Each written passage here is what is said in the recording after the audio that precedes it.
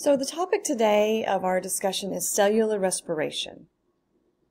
I've drawn for you here out the equation, the overall equation for cellular respiration.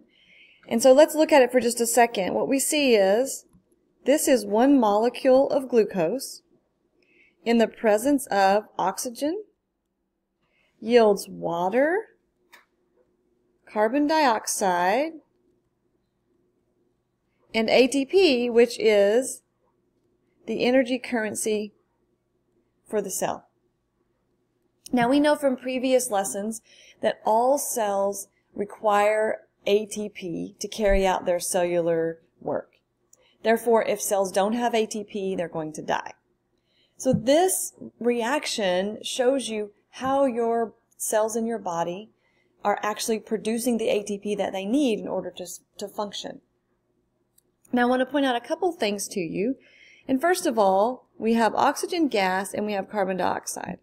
Now you already know that you breathe in oxygen gas and then you exhale carbon dioxide. This reaction is why you must have a supply of oxygen and you have a waste of carbon dioxide that you have to breathe out. In order for cells to do this process, they have to have a continuous supply of oxygen, which you supply by breathing, and then the waste gas, carbon dioxide, is what you're exhaling.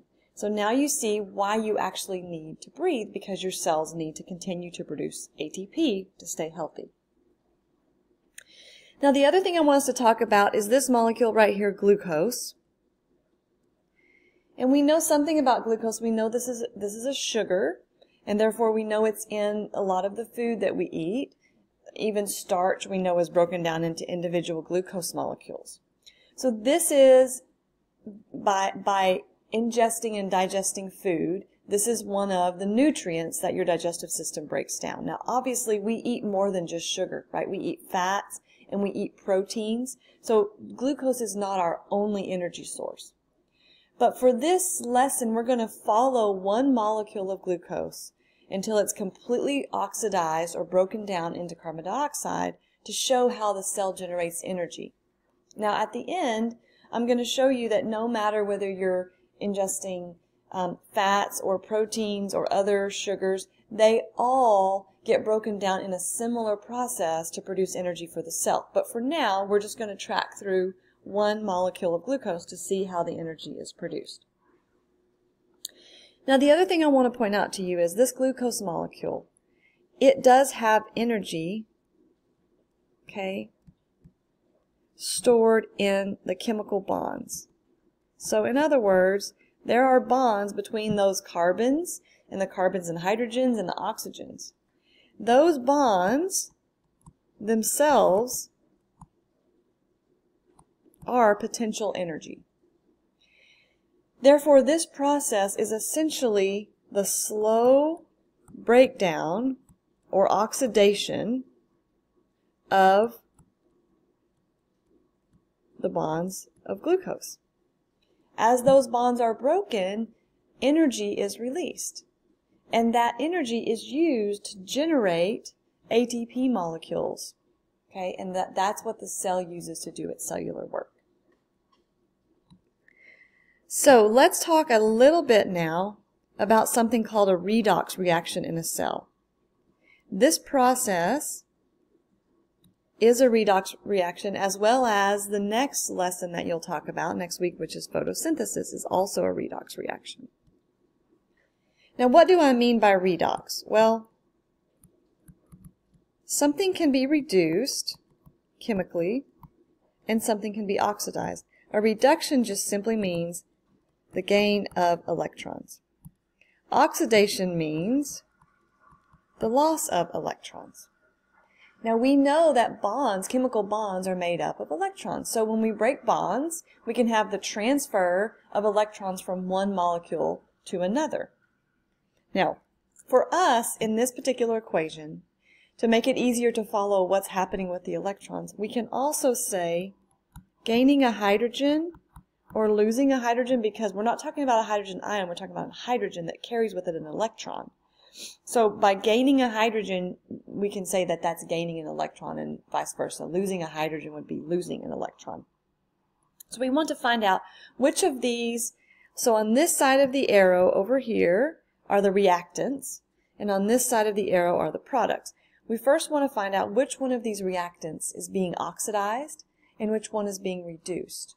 Because when one molecule is gaining electrons, those electrons had to come from somewhere, right? So therefore another molecule had to lose electrons. And that's why we call this a redox reaction, because we have both occurring, a reduction and an oxidation. Let's start with glucose.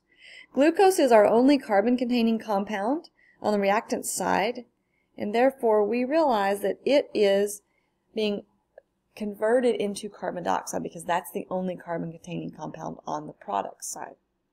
So we start with glucose, which has 12 hydrogens. We end up with carbon dioxide, which has no hydrogen, so we can say, all right, we have a loss of hydrogens, which means we have a loss of electrons. Okay, this tells me this is the oxidation reaction. Glucose is being oxidized into carbon dioxide. Oxygen is our other reactant, okay, and it is being converted into water. Oxygen has no hydrogens, but water has several, so we say, well, we have a gain of hydrogens or a gain of electrons. Therefore, this shows that oxygen is being reduced into water.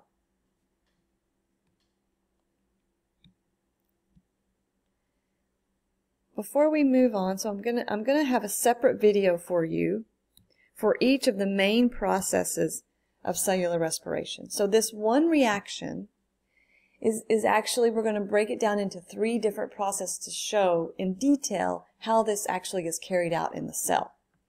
And so the first process we're going to talk about is called glycolysis. Okay, and this occurs in the cytoplasm of the cell, not the mitochondria. The next process is called the Krebs cycle, or sometimes it's referred to as the citric acid cycle. So those are the same thing. This is occurring in the mitochondria. And the third process is called the electron transport chain. And this is important because a process called